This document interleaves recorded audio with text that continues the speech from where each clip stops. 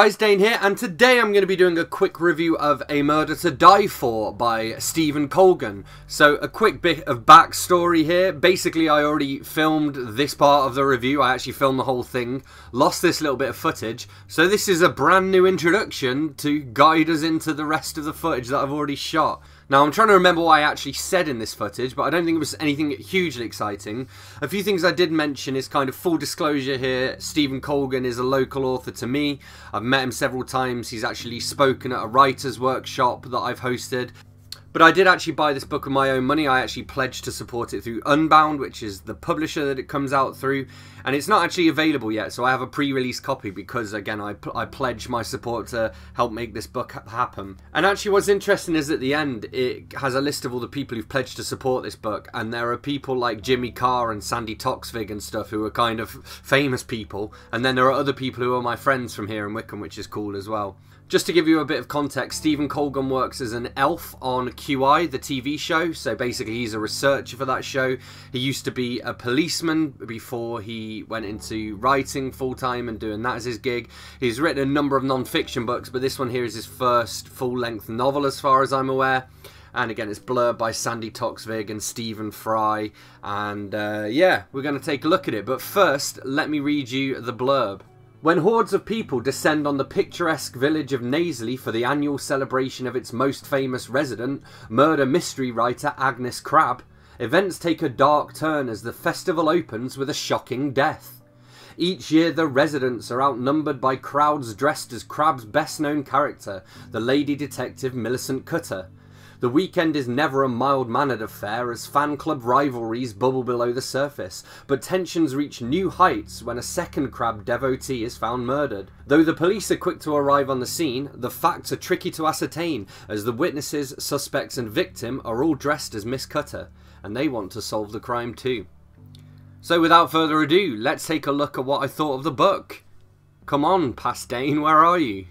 So just a few general thoughts on this before I go into it. One of the things I was really impressed with was how this fuses both the comedy and the satirical element of it, and actually just a good old-fashioned cozy murder mystery. I think with most books like this that I've seen where people have tried to blend the two of them, they've failed. They've either got the comedy right but not the mystery, or they've got the mystery right but not the comedy. And Colgan very much achieves both. And he also, you can tell he's had fun while he's gone through and written it as well. I think the characters are very believable, very three-dimensional characters.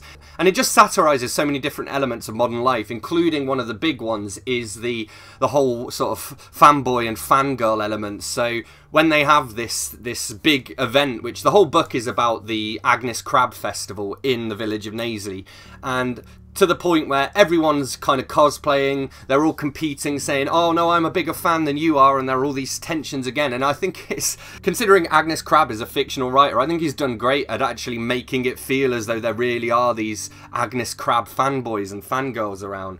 I mean, like, there are guys going around dressed as Millicent Cutter as the heroine of her books as well. To begin with, as I mentioned, Agnes Crabbe is a fictional writer. However, that's kind of offset by, before you really get in, there's kind of an introductory essay almost on Agnes Crabbe, and it gives you a brief biography of her. It also gives you a list of her releases, including things like when there are lost manuscripts and that kind of stuff. And that's really good attention to detail, I feel. Colgan's not only thought about just some titles to give this character some background, he's actually thought about the context of when each of these fictional books were written, what the plots were, and they actually play a part in the plot of this book as well. There's also a cool concept because Agnes Crabbe, the fictional detective writer, basically the setup is that she wrote all of these books during her lifetime and they were never published, and she left them in the possession of kind of her solicitors on the instruction that they be opened a certain point after her death.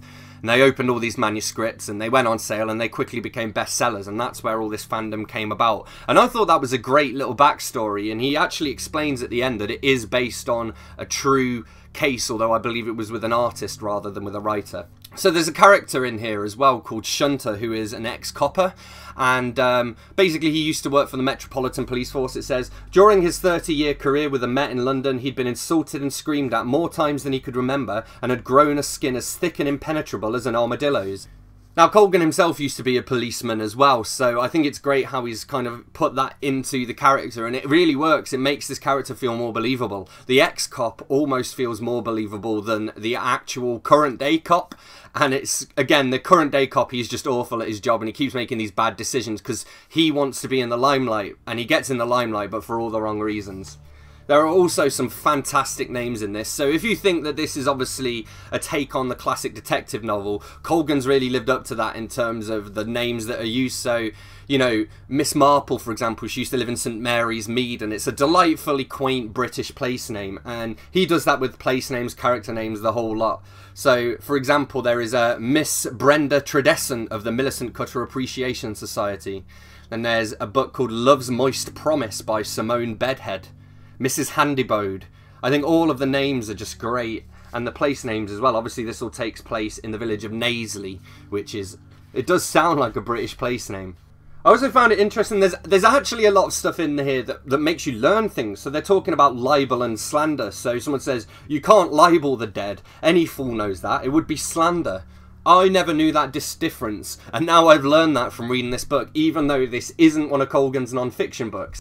There's some great characterization as well. So this is the cop who is bad at his job. So let me just read a little bit of an excerpt. And I just think it's great little details like this that kind of underscore his personality and make you realise, yes, he really is bad at his job. Detective Inspector Brian Blunt stared at his computer screen and tried to remember whether it was stationery with an A or stationery with an E that he had to type if he wanted to order some headed notepaper from police stores. The spell checker offered no hope at all. Just like him, it could spell both words correctly, but it was annoyingly vague regarding their proper use. Blunt had a similar blind spot for the words effect and effect, and no matter how many times he learned the difference, the information never seemed to stick. Resignedly, he looked up the answer in an online dictionary. He couldn't ask his staff. That would mean admitting that he didn't know something that they probably did, and that would never do. Some of the action scenes where the armed police are going in to try and apprehend fugitives, it borders on the farcical. Like, you know, like, or like really, almost like, it's almost slapstick, but it works, especially in the context of this book. It wouldn't work if the rest of the book wasn't done in the way that it is. There's one guy as well, this guy called Savage, who starts off by running a burger van, and basically his burger van gets destroyed at the hands of a mob of people dressed as Millicent Cutter, this fictional detective. And he basically has a mental breakdown. And when he has this breakdown, it almost felt Stephen King-esque. So King has a way with bad guys of making bad guys that are almost a victim of circumstances. You know, something really bad has happened to these people, and because of that, that makes them lose their marbles a bit, and they do things that they would never normally do. And that very much is what happens to Savage as well, who is...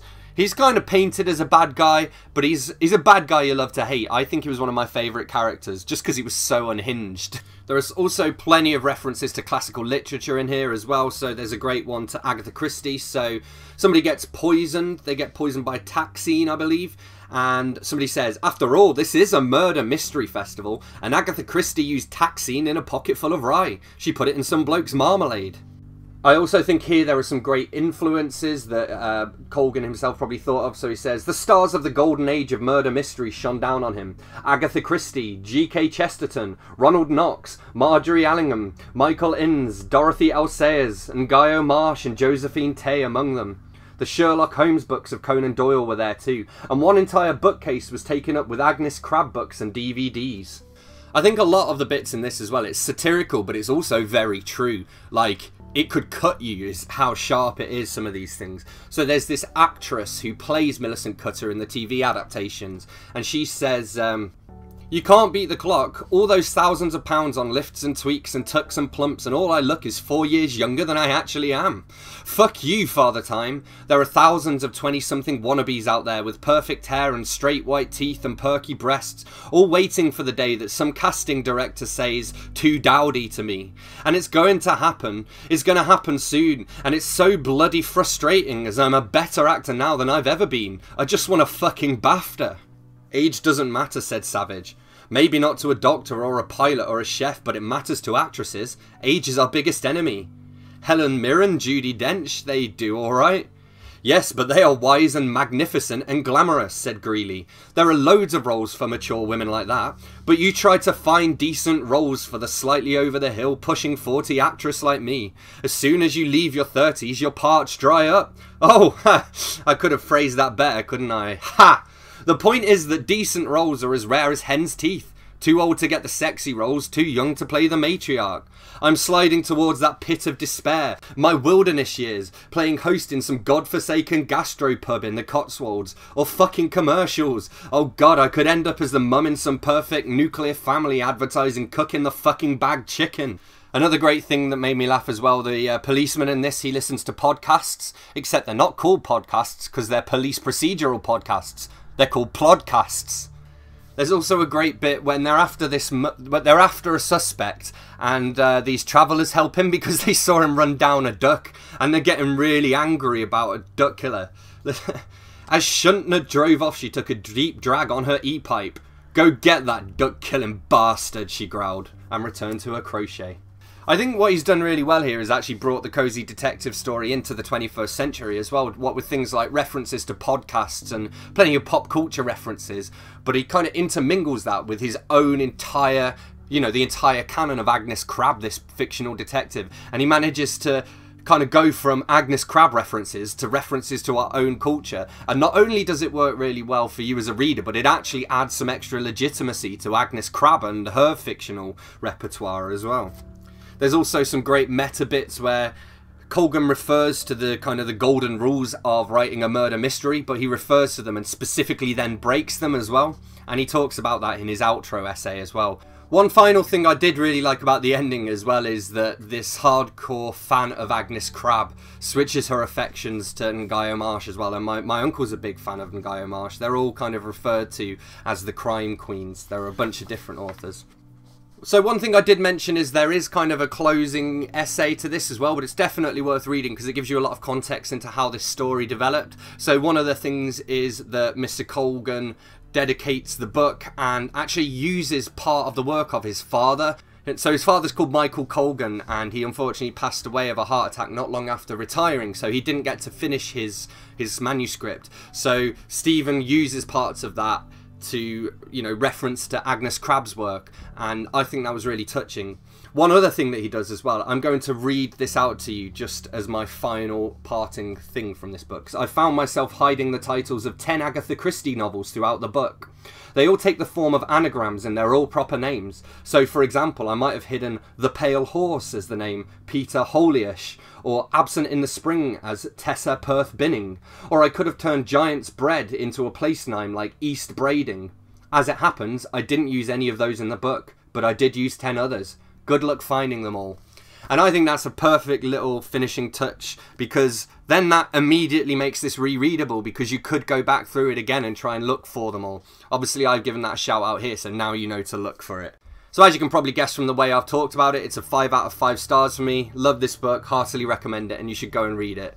So anyway, thanks a lot for watching. Don't forget to leave a comment to let me know what you think of this book, whether you're going to be reading it, if you can get your hands on a copy, and in the meantime, please do subscribe for more bookish videos, and I'll see you in another one soon. Thanks, bye.